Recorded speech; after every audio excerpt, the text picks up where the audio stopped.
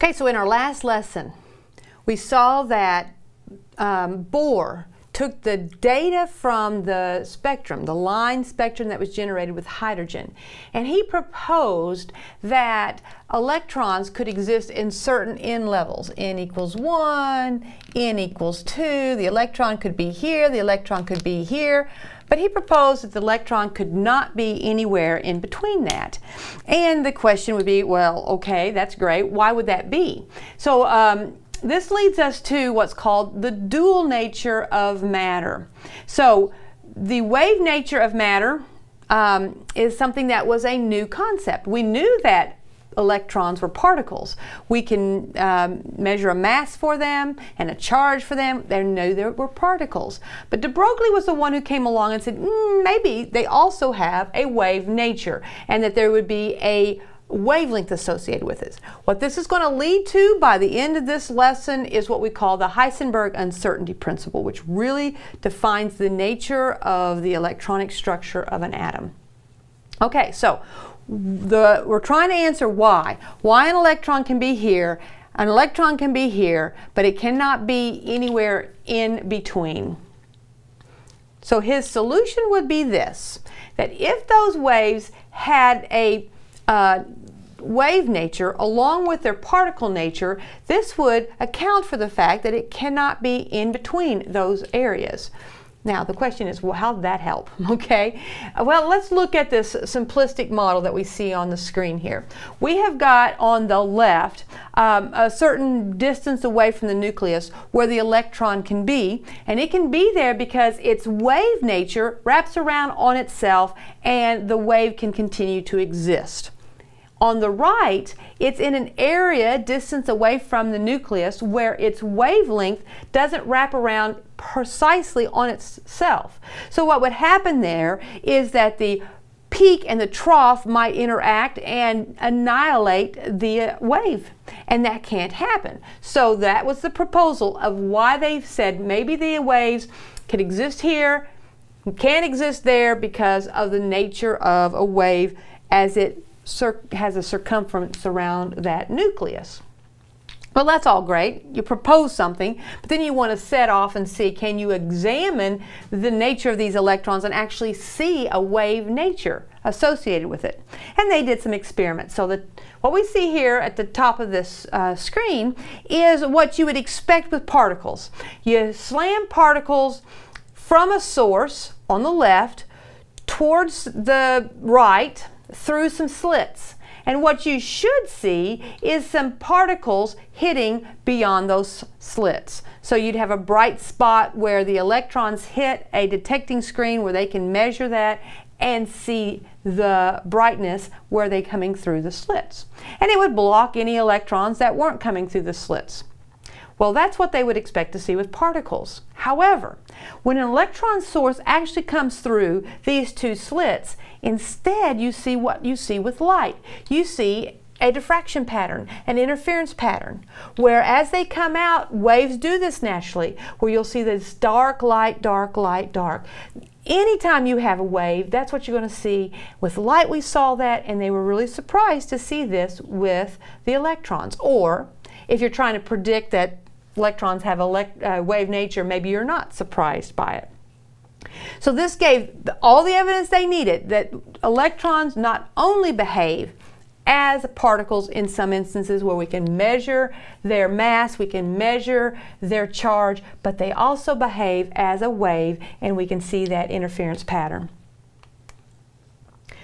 So they did do some more studies with this, and they came up with a relationship between wavelength of a particle and its mass and its velocity. So that's a V there. It's really hard to tell the difference between a V and a nu, but this is a V for velocity. With this equation, we see the same old Planck's constant we had before. We see the same symbol for wavelength that we've seen before. We're going to have to put mass in there and, of course, velocity. Now, velocity has units of meters per second. That's how fast they're traveling, okay? That's what we'll put in there.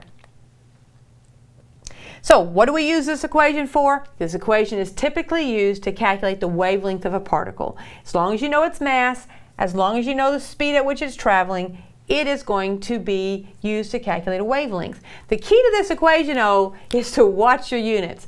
Plugging and chugging alone is going to mess you up. You've got to work very carefully with your units, and I'm going to show you this with an example of what I mean.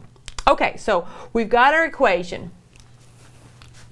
Our equation is that the wavelength of a particle is Planck's constant divided by mass times the velocity. So let's plug in what we know here. We know Planck's constant, 6.626 times 10 to the negative 34 joules times seconds.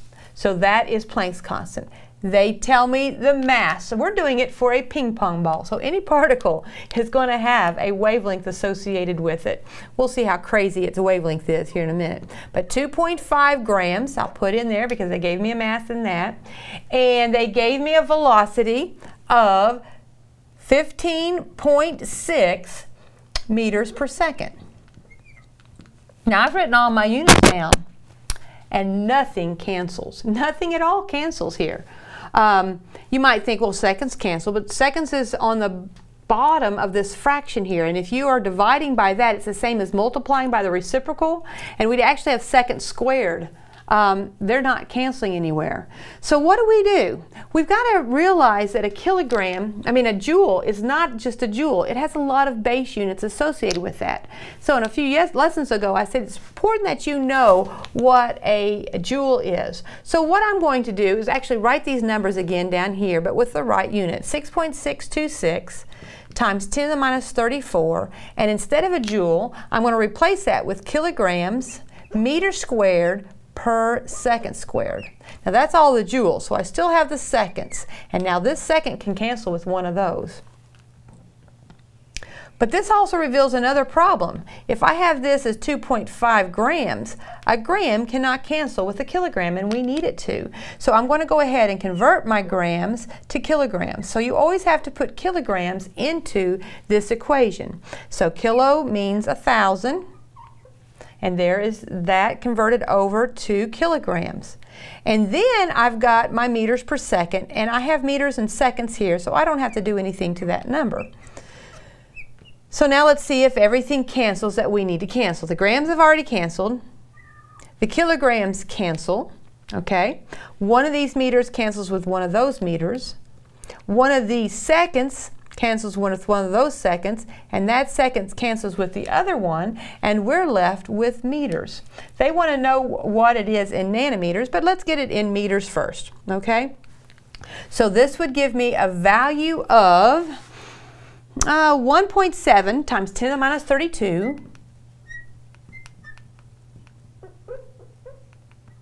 meters. That's a tiny meter. So we might say, well, let's have it in nanometers. Of course, that's what it's asking for, so we need to do that anyway. Okay? So I don't want meters, so I put a 1 with the prefix and what it means with the base unit, and this is going to give me 1.7 times 10 to the minus 23 nanometers. Okay?